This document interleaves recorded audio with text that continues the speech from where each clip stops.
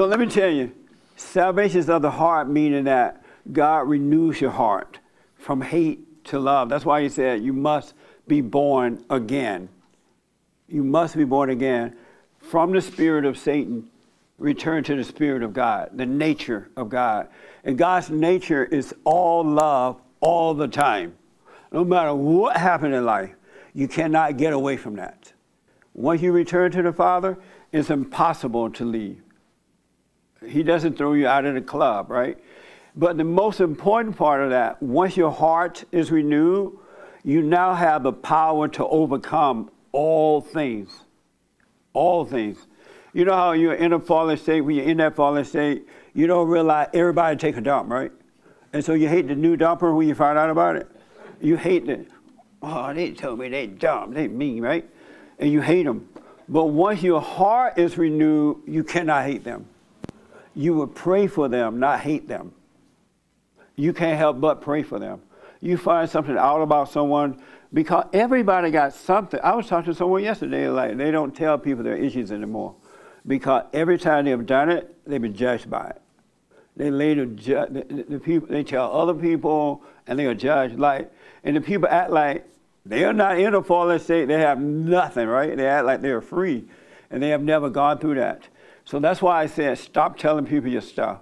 Whatever your situation is, stop telling folks about it. You're being judged. And if they're not judging you right then and there, they will. Especially if you start to get, as you grow in life, they will become jealous of it, envy of it. They will not love you. They will tell it. But you will get to the point, it wouldn't matter though, what people think about you. You will overcome that anyway. But why put your business out there? They can't help you. There's nothing they can do. So once the heart is renewed from evil, from hate to love, you now have the light of God fighting with the ego. Because all that junk that you picked up is just ego. You know, when you become a slut, when you become a slut maker, when you become a drug addict, when you become whatever you're into, no matter what it is. Married 3 women, whatever it is, or higher, right?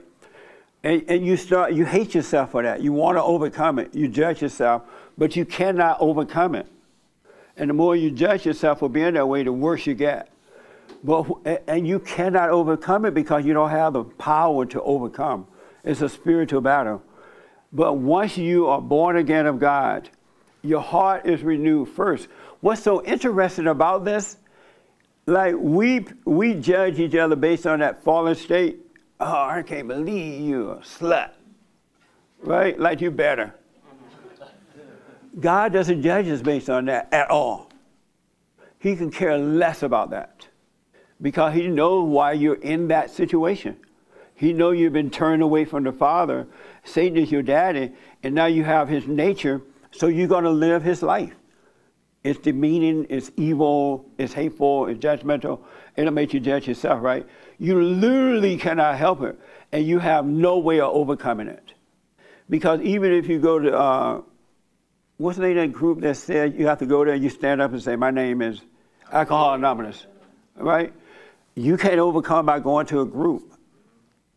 Because all they do is assign someone else to you, and when you're about to take a drink, you have to call them up. Hey, I'm about to take a drink, help me. And they're already drunk. I can't help you, I'm feeling pretty good myself. So, and I'll come to you in a minute, Mary. So you literally cannot overcome that stuff because you have no power to. Of ourselves, we can do nothing, and of ourselves, we know nothing. So when you judge yourself, you're giving the devil exactly what he wants, to make you get deeper into darkness, right? You can't overcome that stuff. It's a spiritual battle. You're in it because you fell away from the Father, fell away from the light. I want you to really understand that. I didn't know that before, that you must be born again. So what happened is, once you're born again, the ego is now subject to God, and he will fight the battle. He will get rid of it for you. And when the ego is gone, all that stuff is gone too. It disappears, whatever you're into. But when you don't have God, you're just going to catch hell forever. And if you overcome, some people overcome doing one thing, but all they do is find another God. They'll never become themselves. They never know themselves. They may overcome drinking, but now they smoke pot or something, right? They eat too much or whatever, right? You just go from one God to another. But now that you have the heart renewed and you have the power of God, because now he's your father again, and your father will fight your battle. He'll destroy the ego. And you have no idea how deep the ego runs. It's deep. Someone can look at you in a certain way and you'll feel good about it. It'll make you think you're important. That's ego. Really. So God will fight that battle for you.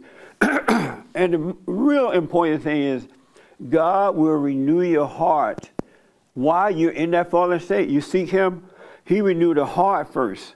He doesn't clean up your junk first. He doesn't stop you from being a drug addict right away. Have you noticed that? He doesn't clean your house right away, right? But what he does, he cleaned the heart. He's about love. He cleaned it from hate to love.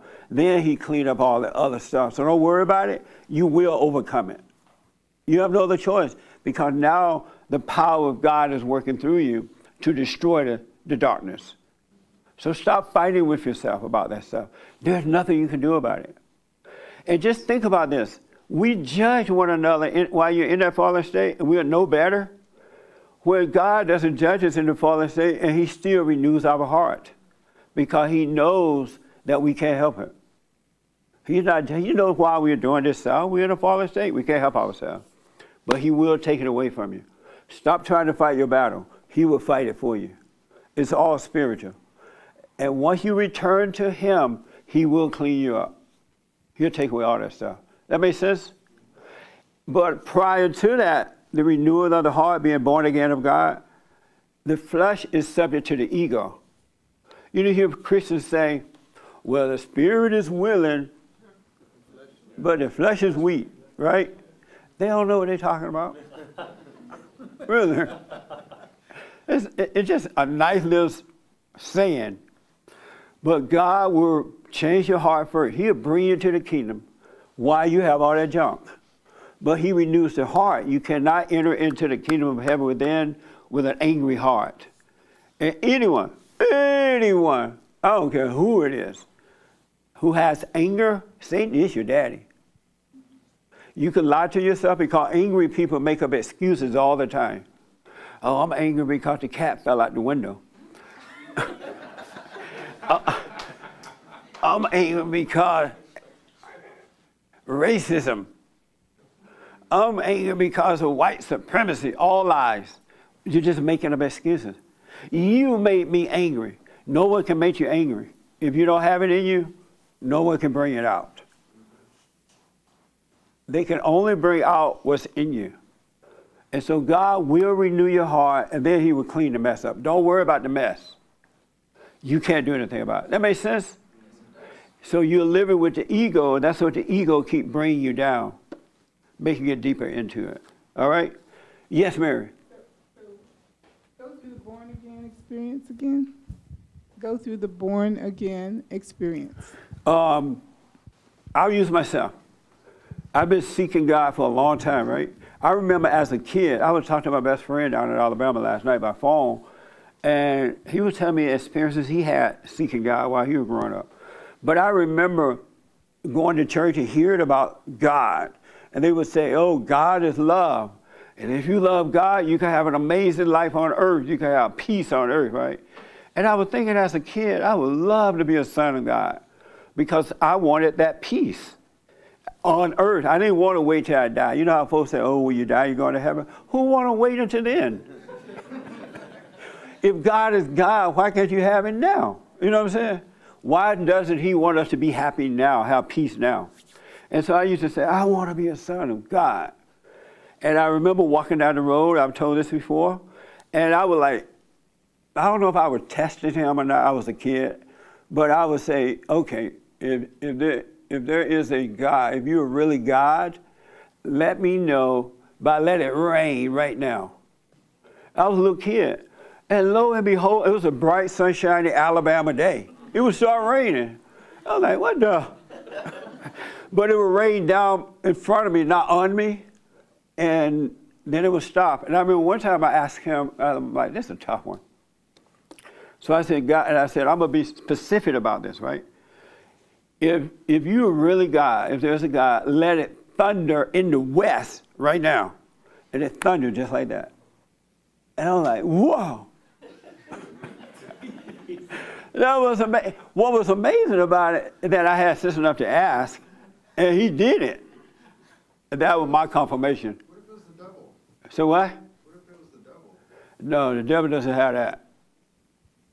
It wasn't the devil. See, Satan tried to put doubt in my mind. No. But, so Mary, so the point is, the heart is wicked. Someone mentioned it earlier, it is pure evil. The heart is wicked, right? And what God is trying to do is create love through us. And so what he does for those who are seeking him, he will bring you back to him, but he won't let you in until you go and forgive. So he can renew your heart from hate to love. Then he'll bring you into the kingdom. And now God is over the nature of Satan, the ego. He's in control within you. He's over that. And the light is shining on that evil, dark spirit, and it's destroying it. It's fighting your battle. He's fighting your battle for you. You can't fight it on your own. And so what happened, no matter if you're a drug addict, alcoholic, and I keep using that, but whatever you are, a lesbian, a homosexual, whatever, right? He would cleanse that from you. You can't take that away from yourself. And so he would take care of that because it's all ego. It is the nature of Satan, and he would take it away after he bring you back into the kingdom, because he's not going to help the children of Satan unless they are seeking him. And so once you come back to the Father, you now have, that's why it says, all things are possible for those who believe. And once you come back to the Father, you can never doubt again. No such thing as doubt. And all things are possible. There's nothing that you cannot overcome. That makes sense, Mary? Anybody disagree with it? I saw your hand, right? Okay, right here, last one on you. Anybody, do y'all understand that? I have never heard anyone say that before. I didn't know I had to come back to the Father first for him to fight my battles. I thought somehow or another he was going to fight him while I'm in this fallen state. He was going to clean up the junk, but he would not do it.